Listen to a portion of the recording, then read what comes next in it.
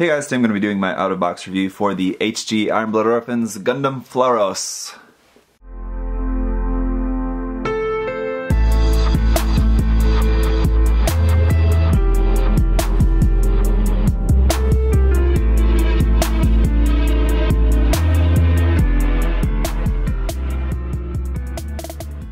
So here we've got this very interesting, very pink mobile suit. The color scheme obviously coming from the same Ryusei Go color scheme that we saw on the Greys Kai, as well as, well, no, that was it. Anyway, I personally really don't care about the color. I think this pink looks fine. I'll probably want to paint it in a different color.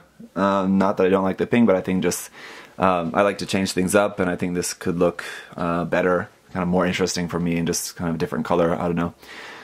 It's not really my favorite for this particular design anyway, so yeah, really interesting mobile suit here, and it does some interesting things. It also has a lot of stickers. This is definitely one of the more sticker heavy Gundams from the series. It's not quite as bad as the Rebake Full City, but it's definitely not great.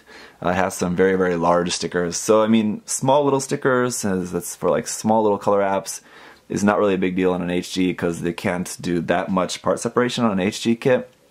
But to have huge stickers like this one has, like you see those pink parts on the back part here and here, that's just all big, huge pink wraparound stickers there that really, really would have been better, and totally possible to have those as just pink parts. That's just 4 more pink parts they would have had to make probably, and unfortunately they did not on Bandai's part. So not really going to fault the kit too much for that, because the detail is all there, and it's all like nice details and everything.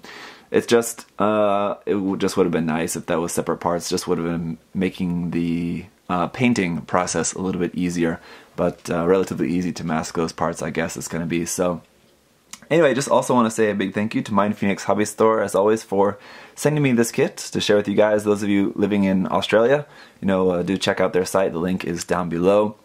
So yeah, let's just get into it, because this is a pretty interesting kit, and I mean, in terms of like the building process and everything, it's just kind of the same as building most of the Gundams in the series. You just have a lot more going on here with this backpack, but the actual main mobile suit is relatively pretty similar. So here on the head, we've got these stickers here on the side for those eyes, stickers there that wrap around the back of there for the white parts. Well, there we go, just get rid of that. That's kind of easy for the moment.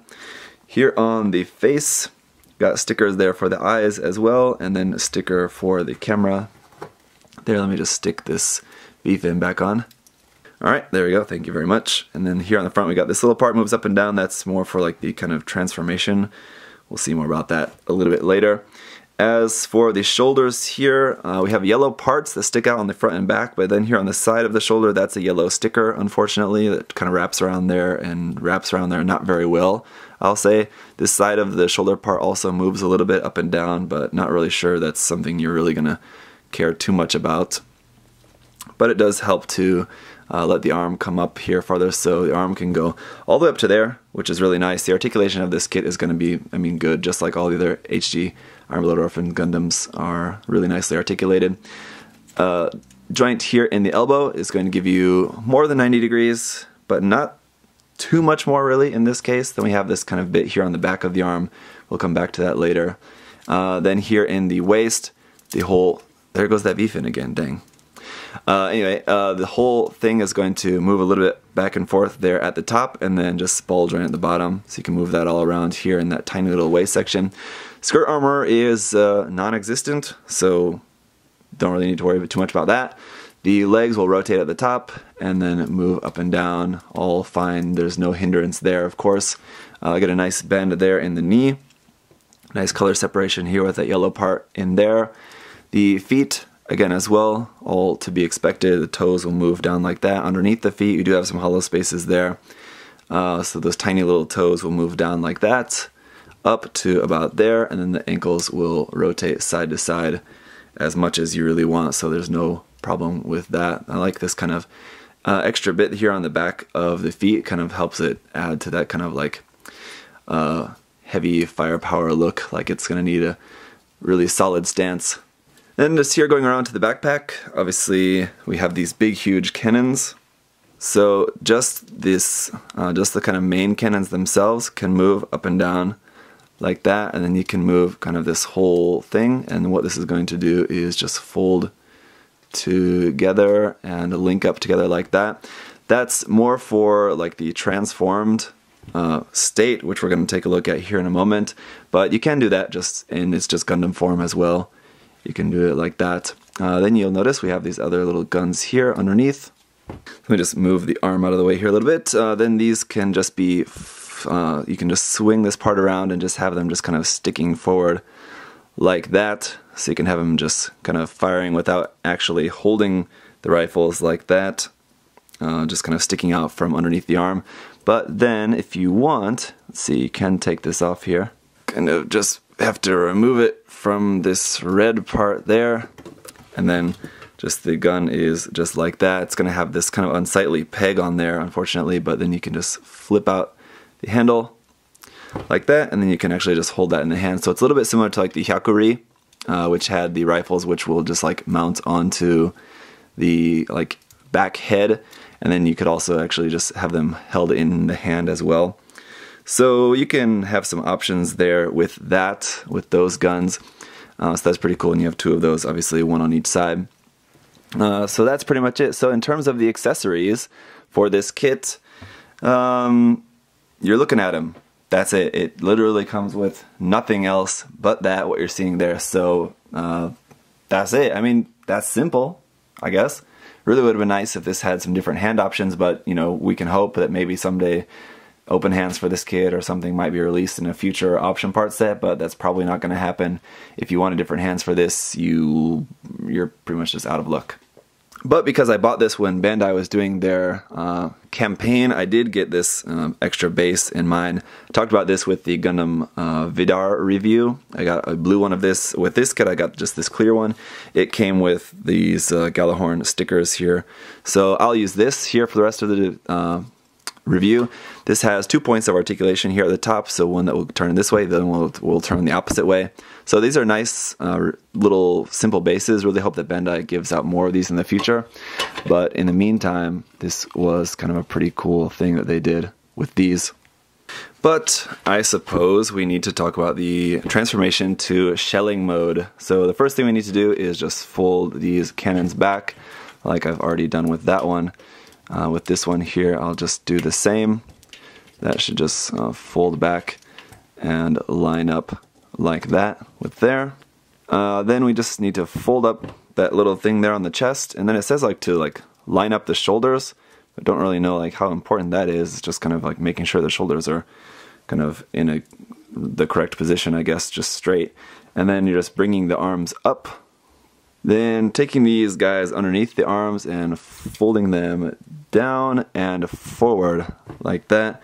So those will flip forward like that. And then again here on the other side, just like so, shoop, shoop, like that.